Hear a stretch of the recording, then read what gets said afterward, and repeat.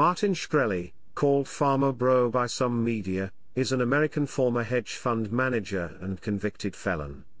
Shkreli is the co-founder of the hedge funds Elia Capital, MSMB Capital Management, and MSMB Healthcare, the co-founder and former chief executive officer of the pharmaceutical firms Retrofin and Turing Pharmaceuticals, and the former CEO of startup software company Google Systems, which he founded in August 2016. In September 2015, Shkreli was widely criticized when Turing obtained the manufacturing license for the antiparasitic drug Daraprim, and raised its price by a factor of 56. In 2017, Shkreli was charged and convicted in federal court on 2 counts of securities fraud and 1 count of conspiring to commit securities fraud, unrelated to the Daraprim controversy. He was sentenced to 7 years in federal prison, and up to $7.4 million in fines. Chapter 1, Early Life. Shkreli was born in Coney Island Hospital in the New York City borough of Brooklyn on March 17, 1983 to Albanian immigrant parents. His parents immigrated to the United States and worked as janitors. He, his 2 sisters, and his brother grew up in a working-class community in Sheepshead Bay, Brooklyn. By most accounts, Shkreli was raised Catholic and attended Sunday school as a child. Shkreli attended Hunter College High School. He dropped out before his senior year but received the credits necessary for his high school diploma through a program that placed him in an internship at Wall Street hedge fund Kramer, Berkowitz and Company when he was 17. Sources differ on whether Shkreli graduated from Hunter or whether he received sufficient credits there but actually graduated from City School High School. In March 2015, Hunter College High School announced that Shkreli had donated $1 million, which was the largest donation in the school's history. Shkreli received a bachelor's degree in business administration from Baruch College in 2004. Shkreli told Vanity Fair that he developed an interest in chemistry when a family member suffered from treatment-resistant depression. Chapter 2, Career. During Shkreli's time at Kramer, Berkowitz, and Company, he recommended short-selling the stock of Regeneron Pharmaceuticals, a biotech company testing a weight loss drug. When its price dropped in accordance with Shkreli's prediction, Kramer's hedge fund profited. Shkreli's prediction drew the attention of the Securities and Exchange Commission, which investigated Shkreli's knowledge about the stock but was unable to prove wrongdoing on his part. Chapter 2 Section 1, MSMB Capital Management. After 4 years as an associate at Kramer Berkowitz, Shkreli worked as a financial analyst for Intrepid Capital Management, and UBS Wealth Management. He then started his first hedge fund, Elia Capital Management, in 2006. In 2007, Lehman Brothers sued Elia in New York State Court for failing to cover a put option transaction in which Shkreli bet the wrong way on a broad market decline. When stocks rose, Shkreli didn't have the money to make the bank whole. In October 2007, Lehman Brothers won a $2.3 million default judgment against Shkreli and Elia, but Lehman collapsed before it could collect on the ruling. In September 2009, Shkreli started MSMB Capital Management, which took its name from the initials of the 2 founding portfolio managers, Shkreli and his childhood friend, Marek Biestik. Shkreli and Biestik shorted biotech companies, then described flaws in the companies on stock trading chat rooms. On February 1, 2011, in a naked short sale on an account it held with Merrill Lynch, MSMB Capital sold short 32 million shares of Orexigen Therapeutics stock at about $2.50 per share the day after its price plunged from $9.09, when the Food and Drug Administration declined to approve the drug naltrexone/bupropion. The stock price rebounded. MSMB could not cover the position, although it had told Merrill Lynch that it could.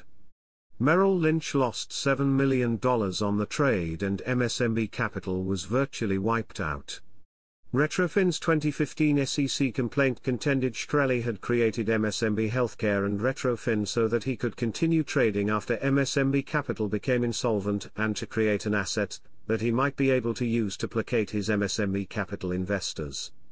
In 2011, Shkreli filed requests with the FDA to reject a new cancer diagnostic device from Nvidia Biopharmaceuticals and an inhalable insulin therapy from Mankind Corporation while publicly short-selling both companies' stocks, the values of which dropped after Shkreli's interventions. The companies had difficulty launching the products as a result, although the FDA ultimately approved both. In 2011, MSMB made an unsolicited cash bid for AMAG Pharmaceuticals at a price of $378 million. Matthew Herper of Forbes wrote that the attempted hostile takeover was done for the specific purpose of firing the company's management and stopping a proposed merger with Olos Therapeutics. When the merger plans stopped, so did Shkreli. Chapter 2 Section 2, Retrofin. Shkreli founded Retrofin in 2011 under the MSMB umbrella and ran it as a portfolio company with an emphasis on biotechnology, to create treatments for rare diseases. Retrofin's board decided to replace Shkreli in September 2014, and he resigned from the company the following month. He was replaced by Stephen Aslage. During Shkreli's tenure as CEO, the company's employees used alias Twitter accounts to make gangster rap jokes and encourage short selling of other biotech stocks. After Shkreli's departure, Retrofin filed a $65 million lawsuit against him in August 2015, claiming that he had breached his duty of loyalty to the biopharmaceutical company in a long-running dispute over his use of company funds and committed stock trading irregularities and other violations of securities rules. The lawsuit alleged that Shkreli had threatened and harassed a former MSMB employee and his family. Shkreli and some of his business associates have been under criminal investigation by the U.S. Attorney for the Eastern District of New York since January 2015.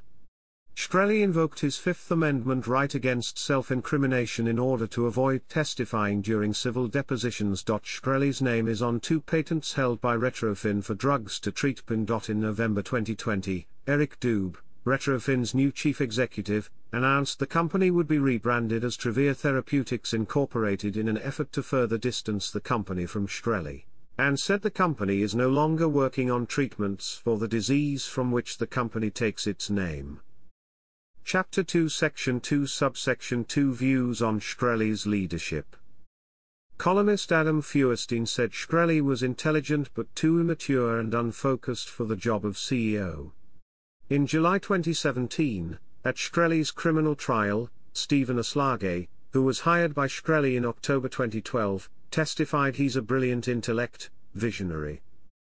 Chapter 2 Section 2 Subsection 3 Theola Price Hike Controversy. In May 2014, Shkreli had difficulty accessing public markets for capital, but received a $4 million Series A funding round and a piped deal valued at $10 million underwritten by Roth Capital Partners.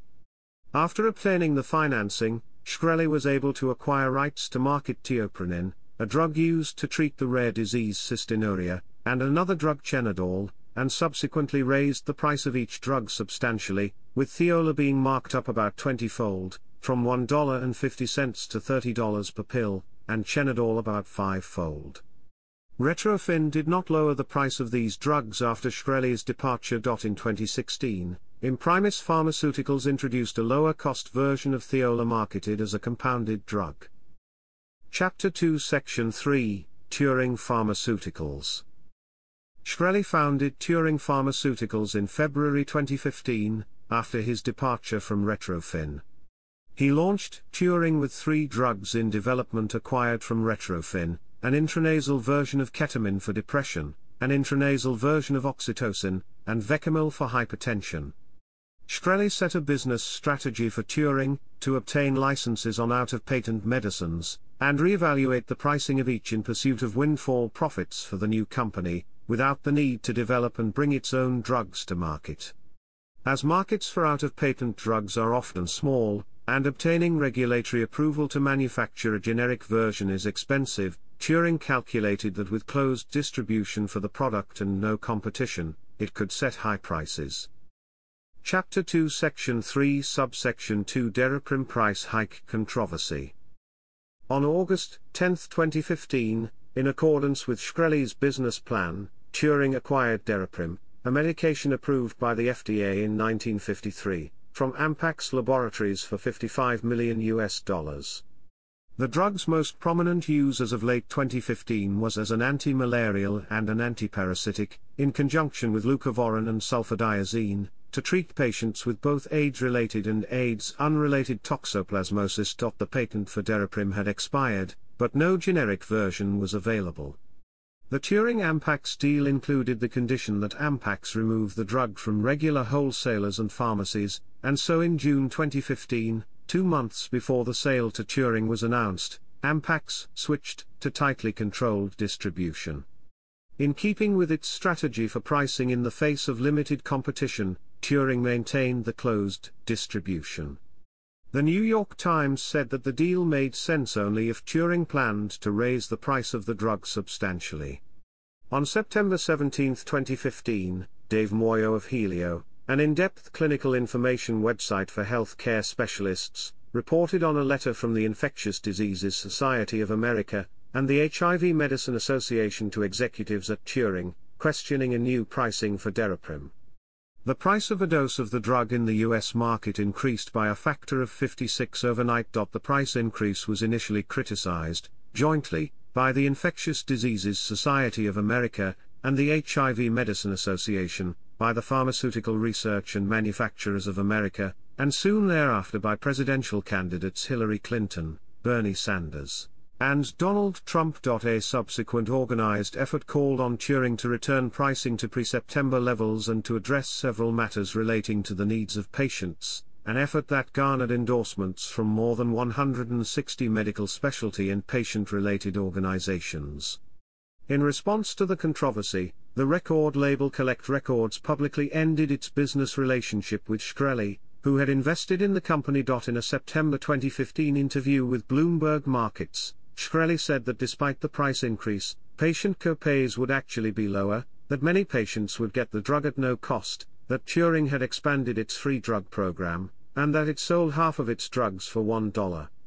He defended the price hike by saying, "If there was a company that was selling an Aston Martin at the price of a bicycle, and we buy that company and we ask to charge Toyota prices, I don't think that should be a crime." A few days later, Shkreli announced that he planned to lower the price by an unspecified amount, in response to the anger that was felt by people. But in late November, Turing reversed course and said it would not lower the price after all. Following a request by Senator Bernie Sanders and Representative Elijah Cummings for details of Turing Pharmaceuticals' finances and price-setting practices in September 2015, the company hired 4 lobbyists from Buchanan, Ingersoll and Rooney with backgrounds in healthcare legislation and pharmaceutical pricing. In addition to lobbyists, Shkreli hired a crisis public relations firm to help explain the pricing decision. On October 22, 2015, Mark L. Baum, CEO of Imprimis Pharmaceuticals, announced that his company would provide a combination product containing pyrimethamine and leucovorin at $1 a pill as a cheaper and more efficient alternative to Daraprim. This product was intended to be used alongside sulfadiazine in the standard protocol to treat toxoplasmosis typically seen in AIDS patients. Baum said, "This is not the first time a sole supply generic drug, especially one that has been approved for use as long as Daraprim, has had its price increased suddenly and to a level that may make it unaffordable." He announced the availability of the compounded replacement for Daraprim as a part of a larger corporate program, Imprimis Cares, to make novel and customizable medicines available to physicians and patients at accessible prices. Imprimis is now offering its compounded, orally taken formulations of pyrimethamine and leucovorin beginning at $99 for a 100-count bottle, essentially $1 a dose. On November 23, 2015, Turing announced that the company would not reduce the list price of Daraprim, but said it planned instead to negotiate volume discounts of up to 50% for hospitals. Turing issued a statement that it was not as important to cut the list price as to reduce the cost to hospitals, where most patients get their initial treatment. The company pledged that no patient needing Daraprim would ever be denied access. Infectious disease specialists and patient advocates, including Tim Horn of the Treatment Action Group and Carlos Del Rio of the HIV Medicine Association, said Turing's actions were insufficient, given that patients initially treated for days at a hospital typically have to continue the treatment for weeks or months after leaving. Chapter 2 Section 3 Subsection 3 Phoenixus. After Shkreli was imprisoned, Turing changed its name to Viera in 2017 to avoid negative publicity, and is presently named Phoenixus. In March 2019, the Wall Street Journal reported that Shkreli steers his old company from prison. Using a contraband cell phone from his prison ward in Fort Dix, New Jersey, Shkreli was effectively directing the renamed firm, and was reported to have terminated the employment of executive Kevin P. Mulady. After this news was reported in various news outlets, Shkreli was moved to the Metropolitan Detention Center in Brooklyn in advance of a subsequent move to a federal prison in Pennsylvania. He was also facing a Bureau of Prisons investigation into his breaking federal prison rules, since federal inmates are prohibited both from running a business from prison and from possessing cell phones. Chapter 2 Section 4, Kalo Bios Pharmaceuticals. In November 2015, an investor group led by Shkreli acquired a majority stake in Kalo Bios Pharmaceuticals, a biopharmaceutical company based in South San Francisco, California. Shkreli was named CEO of the company and also planned to continue in the role of CEO of Turing Pharmaceuticals.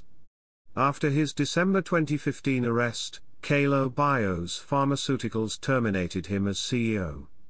On December 29, 2015, Kalo Bios filed for Chapter 11 bankruptcy. This followed Nasdaq delisting its shares, and the resignation of 2 directors. Chapter 2 Section 5, Google Systems Incorporated. Shkreli founded Google Systems in August 2016 as a professional software company that aims to be the leading information provider of data, workflow, and communications solutions for financial, law, and scientific professionals. By February 2017, Google Systems was looking to raise $1 million through a debt offering, and had raised $50,000 out of the $1 million in debt it began issuing in mid-January 2017, according to regulatory filings. Ralph Holtzman, a former senior engineer at Twitter, is the firm's chief technology officer. Chapter 3, Testimony before Congress.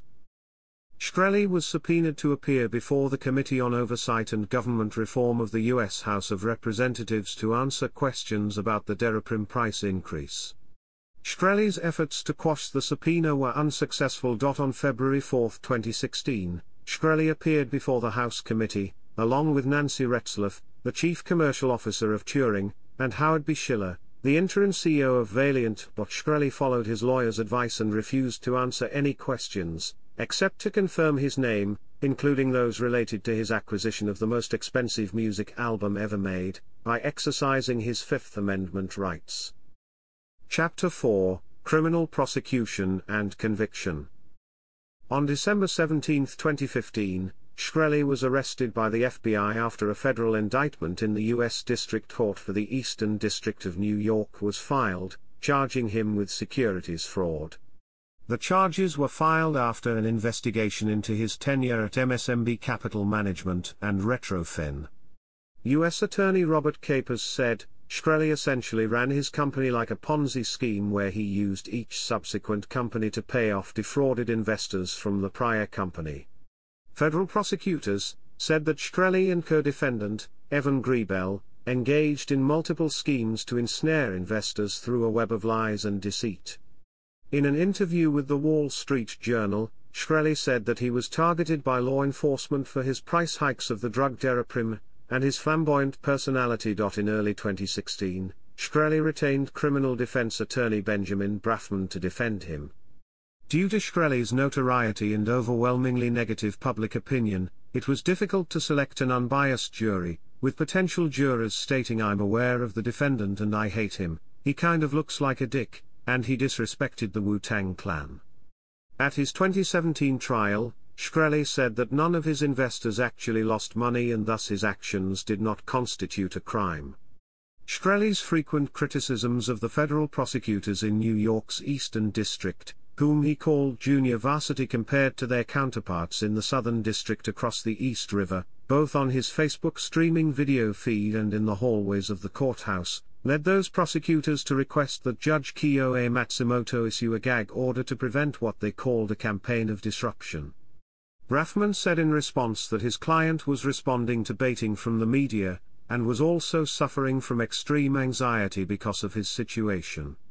Matsumoto ordered Shkreli not to speak with reporters, either in the courthouse or its immediate vicinity. On August 4, 2017, the trial jury found Shkreli guilty on 2 counts of securities fraud and 1 count of conspiracy to commit securities fraud, and not guilty on 5 other counts. Shkreli said he was delighted with the outcome, and described his prosecution as a witch hunt of epic proportions. On September 13, 2017, his bail was revoked following a Facebook post offering $5,000 for a strand of Hillary Clinton's hair which the judge perceived as solicitation to assault, which is not protected under the First Amendment. Shkreli's post was preceded by others that suggested he might have plans to clone Hillary Clinton. Shkreli said that his post was satire, and his lawyer described it as tasteless but not a threat. Shkreli edited the post to add a disclaimer that it was satire, and later said he did this minutes after publication. Shkreli apologized for the post. He was sent to the Metropolitan Detention Center, Brooklyn while awaiting sentencing. Shkreli appealed the conviction, but in 2019, an appeals court unanimously upheld the jury verdict. The original judgment remained in effect. Shkreli must continue to serve his 7-year sentence and forfeit more than $7.3 million in assets. The panel of judges issued the ruling just 3 weeks after hearing arguments in the appeal, rather than the normal period of months. The ruling was also unusually short, spanning only 7 pages. Chapter 4 Section 1, Forfeitures. On March 5, 2018, Shkreli was ordered to forfeit nearly $7.4 million in assets. The court ordered that if Shkreli had insufficient cash to fulfill the forfeiture order, his assets, including a piece of art by Pablo Picasso, his unique Wu-Tang Clan album Once Upon a Time in Shaolin, the then unreleased Lil Wayne album Tha Carter 5, and Shkreli's pharmaceutical company shares, could be seized. In April 2018, he was ordered to pay $388,000 in restitution. Chapter 4 Section 2, Statements at Sentencing. During his sentencing, Judge Kiyoe Matsumoto said Shkreli seemed genuinely remorseful regarding his egregious multitude of lies, but said he had repeatedly minimized his misconduct.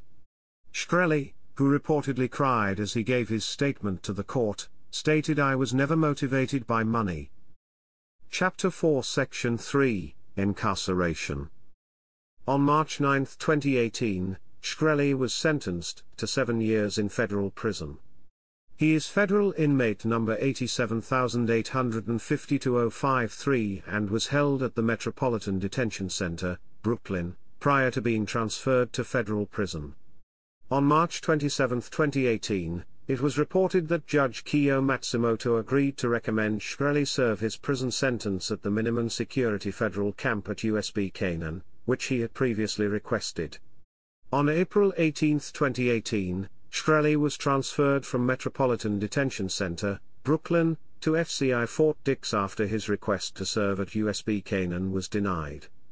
As of July 2020, Shkreli is serving his sentence at FCC Allenwood, and is scheduled for release on September 14, 2023. On September 6, 2019, several media outlets reported that Shkreli had leveled a lawsuit in a Brooklyn court claiming he had been fraudulently persuaded by a former investor in his Elia Capital Fund to sign a promissory note that left him owing $420,000 to the man's father.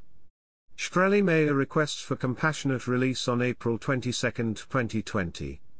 In his request he said he should be allowed to live at his new fiancée's apartment, in New York City. Her name was redacted from the copies released to the press.